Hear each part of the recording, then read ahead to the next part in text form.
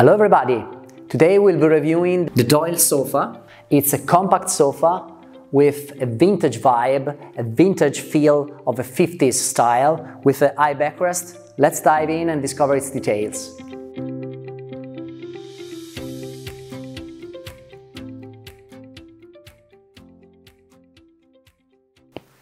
Its depth is 100 centimeters. So I said that it's a compact sofa, but its depth is actually standard. I mean compact in the sense of the type of composition that we can create, but it's actually quite comfortable, and this comfort comes also from the depth, which is standard, 100 we said. So we have 42 centimeters high seat, the armrest is 57, we'll discuss the comfort later on, and the back is relatively high, it's 90 centimeters. So this sort of sofas normally is considered as a different type of sofas in comparison to those which are thought for the main sitting room, for relax, for watching telly. This type of sofas is normally conceived for conversation. In their compact versions, they are sometimes defined and as love seats, like two-seaters, and normally they are paired with a matching armchair or a matching ottoman. And actually the collection does have the two-seater, this one, which is the 175, and it also has the armchair and the poof ottoman. And then we have the sectional elements. So we have terminal elements in two sizes. We have the central element if we want to make very big collection, very big compositions, and we have the corner element. So this is a model which works well, for example, in an important house or apartment where you have a secondary seating area, which is meant for formal sitting when you welcome guests, rather than for full comfort in the family watching telly. It is indeed comfortable when you watch telly. I'll show you how when I sit, but it's more for conversation and for formal sitting. Or it could be perfect for a contract environment. For example, it could be a hotel lobby. For example, we are using it in projects where it is used in entrances, in halls of office spaces. So it's very flexible in this regard. The sitting style is quite peculiar. I can tell that I do feel the high back. We said it's 90 centimeters, and it perfectly supports my shoulders. The seat is quite deep, so I can move my bottom forward, and then I can also rest my head, my neck. And in general, it is quite sturdy in the sense that the fillings are very high density, and you don't sink in at all, on the armrest especially, but also on the back. And of course, the seat is a bit more bouncy and elastic.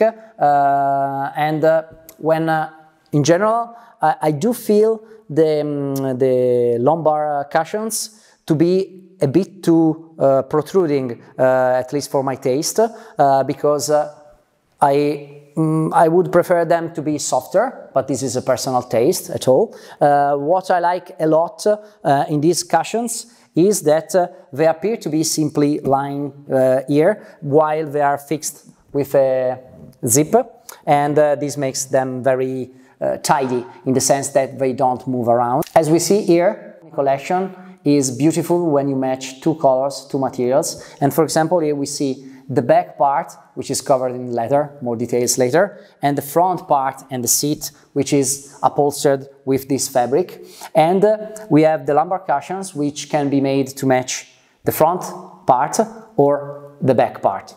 On certain rounded items, you normally use elastic fabrics because you need a certain degree of elasticity to fit well with the curves of the item. On the Doyle sofa, we planned on having specific stitches on the surface which allow the use of any fabric because they kind of break the overall surface. And these stitches, you know, they are more perceivable on certain fabrics and less perceivable on others. And for example, here, you don't really see them until you get really close up near the sofa.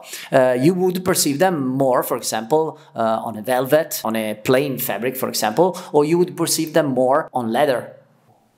As to the covers, the fabrics and the leather, we must first say that these covers are not removable, so you cannot remove the fabric and wash it, and thus I suggest to choose practical fabrics and based on the destination where you're going to place it. And I want to point out some artisanal features which make it special, which is the way the different materials are managed. For example, if we have a close-up here, we said we have a leather, we have the stitch here, we have a gross grain piping which connects the fabric and the leather, and then we have the fabric. And I can customize all these details. Just to give you an idea, we have hundreds of leathers for the leather part, hundreds of fabrics, and then we have 19 available colors for the gross grain piping and 16 available colors for the stitches. So many customization options. The Doyle sofa is beautiful from the back as well, also because it's all rounded. And from here we can see how the feet supporting it are not simple feet, but it's actually a frame with this rectangular section. This is available in 10 colors, 10 standard colors, and then you have, as usual, the RAL option, so you can choose from among the RAL, the full RAL scale. And here also we see the beautiful match between the metal, the leather, the stitches, the double stitching here, which is even more perceivable than the single stitch at the edge. And here we see again the gross grain and the fabric. So indeed beautiful from the back as well. So we said we have loads of options for the fabrics. Let's talk about the Bellamy fabric. The Bellamy fabric, technically, it's a mottled boucle with a multi-thread weave, and it's particular because it matches the boucle knots that you see here, this lighter color part, okay, on top of a multi-weave, of a melange weave. So we have this double effect of a boucle over a multi-weave fabric. Now we must have a special mention about the leather used here, because this leather is called Tuscania, and here we have a leather which is produced in Tuscany with Tuscanian cows, and it's called Tuscania, and it's indeed very special because it's a full grain leather. You can perceive it from these, you see all these details, full grain, with vegetable tanning. And vegetable tanning is important because when the process of vegetable tanning, which is a fully natural process, fully compatible with the environment, makes the leather biodegradable. It avoids the presence of any chemical on the leather because it uses natural dyes. And so it's not only beautiful to touch and beautiful to see, but it's definitely good for the environment, and it makes it definitely a high-end solution. So we've come to the end of today's product review. I hope that you liked it, and see you next time. Bye bye.